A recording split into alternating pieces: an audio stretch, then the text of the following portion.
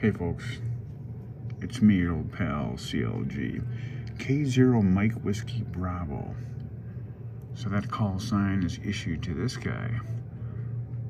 But let me tell you, Matthew, that is not an original call.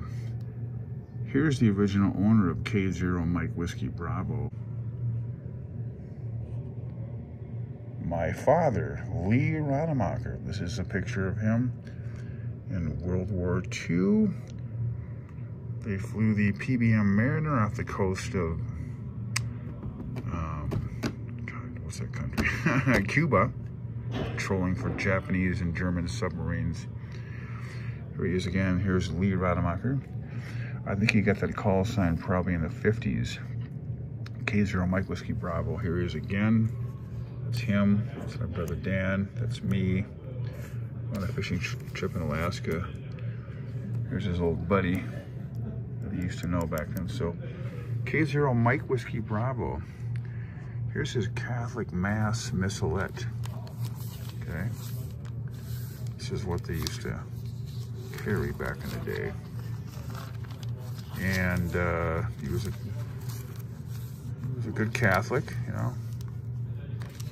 We're all raised Catholic, and I have no problem with that. So this Missalette, this is what they all used to carry. It was like their mass book. This is copyright 1962.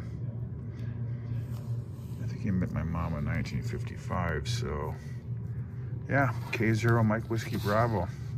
Just wanted to let you know, if you are watching this, that this is the legacy of where your call sign comes from.